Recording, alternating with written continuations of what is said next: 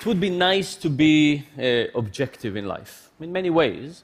And the problem is that we have these color-tainted glasses, and as we look at all kinds of situations.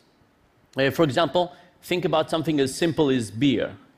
If I gave you a few beers to taste, and I asked you to rate them on intensity and bitterness, different beers would occupy different space. But what if we tried to be objective about it? In the case of beer, it will be very simple. What if we did a blind taste? Well, if we did the same thing, you tasted the same beer, but now in a blind taste, things would look slightly different. Most of the beers will go into one place. You will basically not be able to distinguish them, and the exception, of course, will be Guinness. Similarly, we can think about physiology.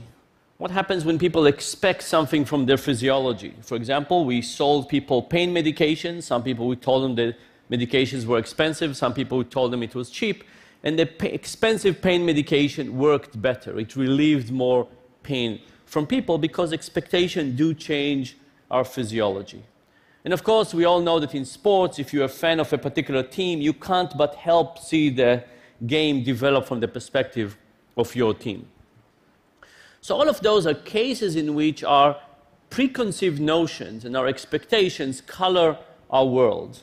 What happened in more, let's say, important questions? What happened with questions that have to do with social justice?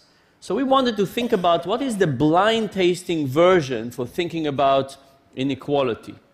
So we started looking at inequality, and we did some large-scale surveys around the US and other countries. So we asked two questions. Do people know what kind of level of inequality we have? And then what level of inequality do we want to have? So let's think about the first question. Imagine I took all the people in the US and I sorted them from the poorest on the right to the richest on the left. And then I divided them into 5 buckets. The poorest 20%, the next 20%, the next, and the richest 20%. And then I asked you to tell me how much wealth do you think is concentrated in each of those buckets. So to make it simpler, imagine I asked you to tell me how much wealth do you think is concentrated in the bottom 2 buckets, the bottom 40%. Take a second, think about it and have a number. Usually we don't think. Think for a second, have a real number in your mind. You have it? Okay, here is what lots of Americans tell us. They think that the bottom 20% have about 2.9% of the wealth. The next group has 6.4%, so together it's slightly more than 9%. The next group, they say, has 12%, 20%.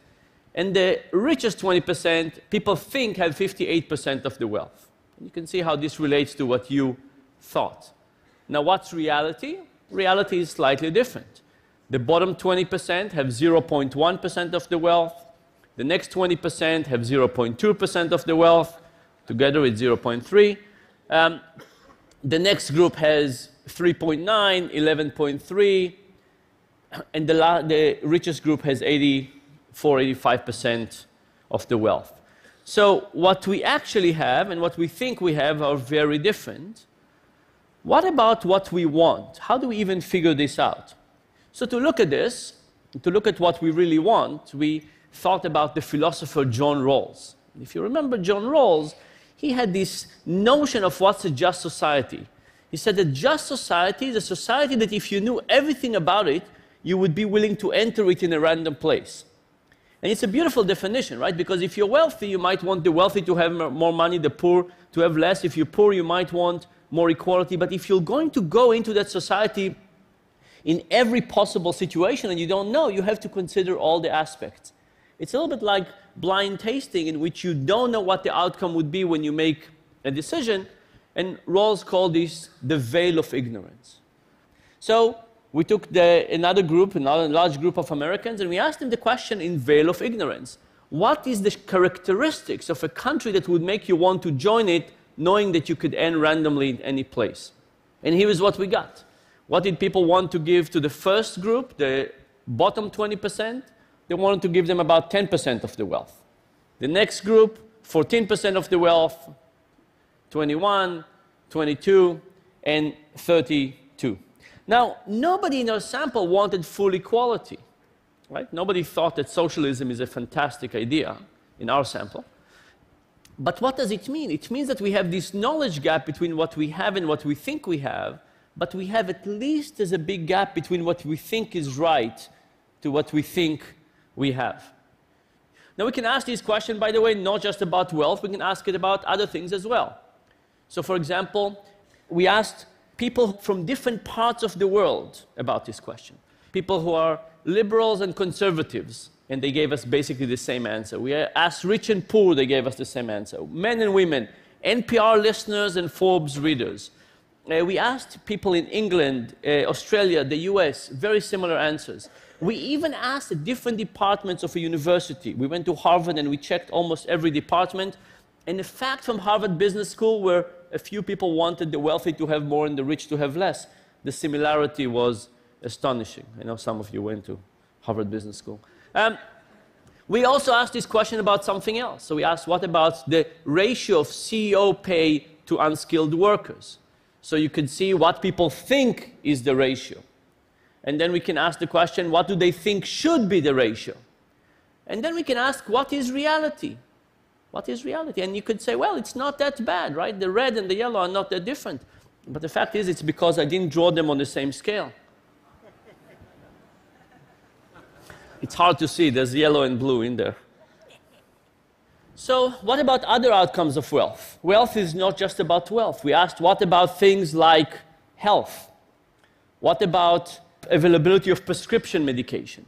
What about life expectancy? What about life expectancy of infants? How do we want this to be distributed? What about education for young people and for older people? And across all of those things, what we learned was that people don't like inequality of wealth, but there's other things that inequality, which is an outcome of wealth, is even more aversive to them. For example, inequality in health or education. We also learned that people are particularly open to changes in inequality when it comes to people who have less agency, basically young kids and baby, because we don't think of them as responsible to their situation. So what are some lessons from this? We have two gaps. We have a knowledge gap and we have a desirability gap. And the knowledge gap is something that we think about, how do we educate people? How do we get people to think differently about inequality and the consequences of inequality in terms of health, education, jealousy, crime rate, and so on. Then we have the desirability gap. How do we get people to think differently about what we really want? You see, the Rawls definition, the Rawls way of looking at the world, the blind tasting approach, takes our selfish motivation out of the picture. How do we implement that to a higher degree on a more extensive scale? And finally, we also have an action gap. How do we take these things and actually do something about it?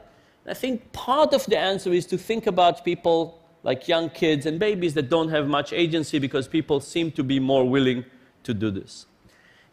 To summarize, I would say next time you go to drink beer or wine, first of all, think about what is it in your experience that is real and what is it in your experience that is a placebo effect coming from expectations. And then think about what it also means for other decisions in your life and hopefully also to policy questions that affect all of us. Thanks a lot.